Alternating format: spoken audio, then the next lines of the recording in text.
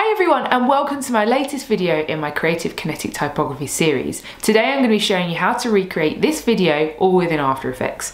If you like it, I'd love for you to hit the like button, pop a comment below, and if you're not already, hit the subscribe button. So let's jump straight in and I'm going to show you how to recreate it. I'm going to start off by creating our basic type animation. So I'm going to press Command T to get up our type tool, and I'm going to drag a box the size of the screen, and I'm going to type Creative.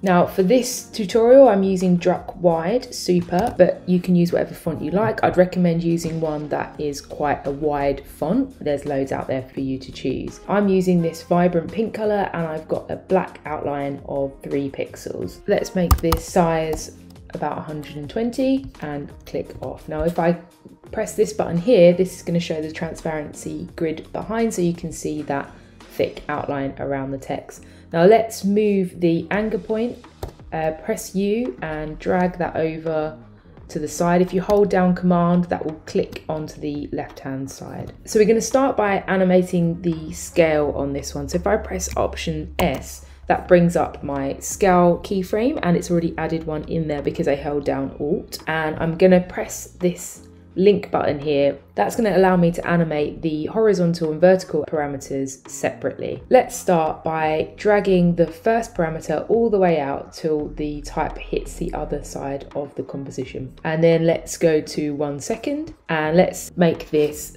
50%, and then go to 2 seconds and copy that first keyframe and paste it at 2 seconds. And at this point we want to add a position and anchor keyframe 1 frame before this one. So to make sure that it's accurate, we hold down Command and we press the left arrow, and that will move 1 keyframe in the timeline. So let's add an anchor point keyframe. So let's hold down Alt and press A, and hold down Alt and press P, and that will give me a position and an anchor keyframe. Let's go 1 frame to the right so that we're in line with the keyframe for the scale parameter. So hold down Command and press the right arrow, and then we're going to press the Y button. That's going to bring up our anchor point tool. So again, let's hold down Command and let's drag this all the way to the right until it snaps on the far right side of the type layer. Now that's going to automatically add a keyframe for position for us as well.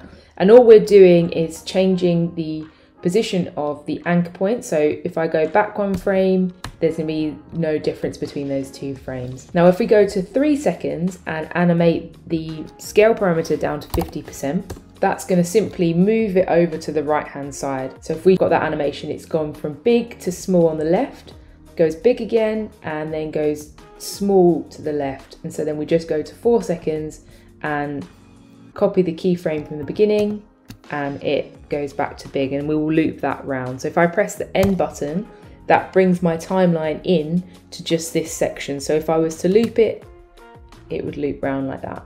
Cool, so let's make this layer the size of our timeline. So let's hold down Alt and press the closing bracket, and that will shrink the layer that we're on down to where our playhead is in the timeline. Now let's animate these keyframes and make it a slightly more interesting. So highlight one of the scale keyframes and press the graph editor. Make sure that you're on the speed graph, so right click in the timeline and make sure you've got edit speed graph ticked. And let's highlight the last keyframe and this keyframe here, and let's drag that down so that they go out as far as each other so that we're matching the keyframe velocity. And do the same for these ones, so drag it out, and then do the same for the bottom ones as well. So what we're doing is we're telling the animation to ease in and speed up at this point, and then ease out, and then do that on each one of the keyframes. So let's hit play to see what that looks like. And we've got a much nicer, much smoother animation there. So what we want to do is we want to duplicate this layer. So press Command D and press U to bring up all our keyframes. And then we want to reverse this animation so we fill the space with typography that is currently empty.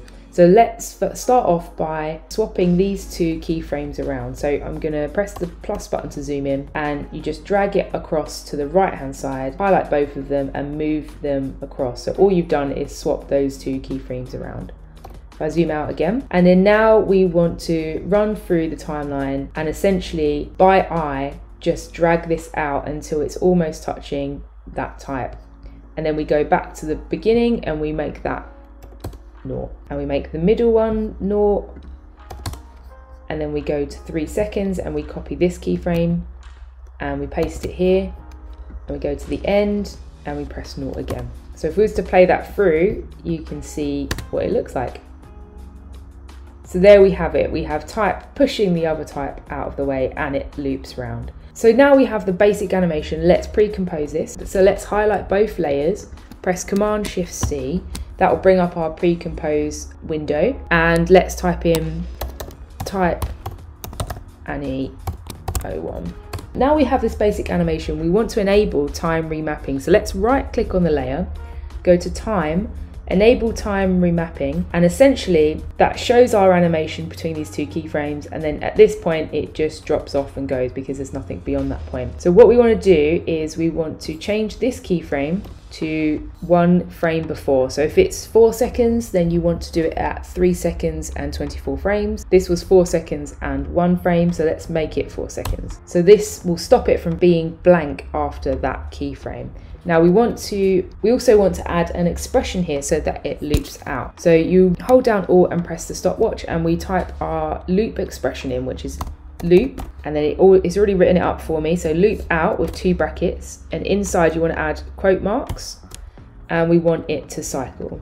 There we go. So if we were to play it after this, it will just loop on itself. Now the reason why we're doing this is because when we duplicate each layer, we're going to offset it slightly, and then we want it to loop round automatically. So if we weren't to do this, you'll just see loads of blank spaces underneath that then animate in, which we don't want. We want it to loop around. So if I was to duplicate this layer and we push it down 1 and we push it out 1 like that.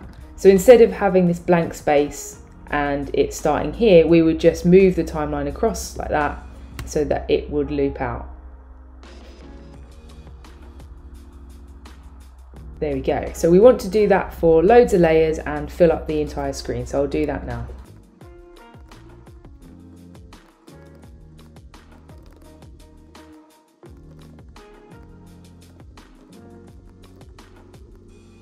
Okay, so once you have that done, you may have seen that as I was going, I was moving each layer across one. So after each frame, a new layer comes in like that. There we go. And you'll see that we've got our basic animation. So to make sure that it doesn't animate in the way it currently is, we want to just move these along in the timeline until this bottom one is aligned with the front like that. So if I press play again,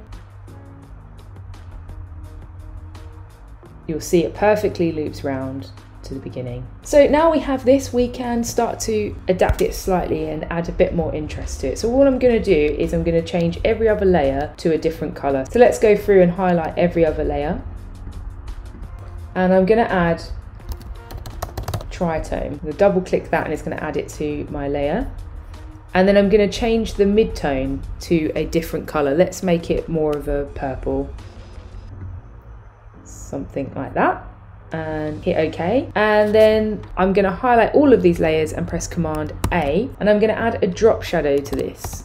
Now by adding a drop shadow, I'm actually going to make this feel a little bit more 3D. So it's just got the bottom layer highlighted at the moment, so I'm going to just change the drop shadow on this one and I can duplicate it across the other layers. So I'm going to type in 80% here for the direction of the shadow, and then I'm going to make the distance 10, and I'm going to make the softness about maybe not so much, maybe 20. I'm going to copy that and just see what that looks like on all the layers. I'm going to press Command A when I'm in my timeline, and I'm going to press Command V to paste that on each one. And yeah, I think that looks perfect. Just adds a little bit of depth to each of the layers. Now one thing I've realized I haven't done is make sure that each of these layers are aligned perfectly lengthways. So I'm going to go to the top. I'm actually going to move that top one up just slightly so it's closer to the top, and then pressing Command A, I'm going to go to my align window. Now if you can't see this, just go up to window and make sure you've got align ticked here, and I'm going to press distribute layers vertically. So press that and it will do exactly what it says on the tin by distributing the layers vertically and equally. So the last thing I'm doing is I'm just going to add a background color. So I'm going to right click in my window here, press new solid, and I'm going to go for this kind of light pinky color, I'm going to press OK. And then to put that at the bottom of your layers, I'm going to press Command, Shift, and then open brackets to put that at the bottom of my composition. And that's it. It really is that easy. I hope you've enjoyed this video. If you did, please hit the like button, pop a comment below, and hit the subscribe button. All your engagement with my videos really helps. Thanks, and until next time, take care.